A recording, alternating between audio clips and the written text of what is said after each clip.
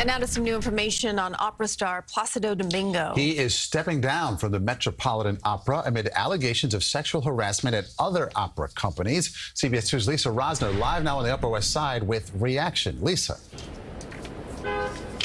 Well, Maurice and Christine, reaction from fans is mixed, but tonight the Met said that it and Domingo are in agreement that he needed to step down. The 78-year-old sang at the Metropolitan Opera for 51 consecutive years until now. Placido Domingo sang his final song at the Metropolitan Opera this weekend at the dress rehearsal for Macbeth.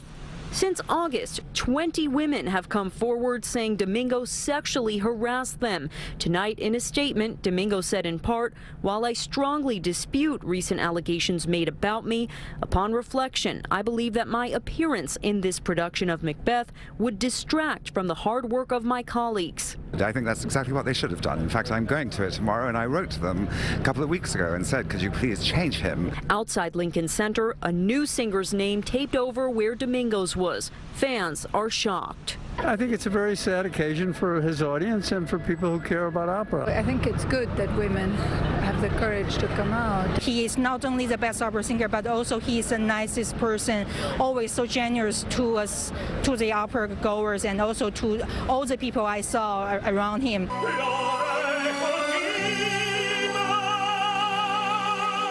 Domingo has said he believed all his interactions were consensual. An attorney for one of the alleged victims expressed disappointment that it took the public outcry for the Met to do the right thing.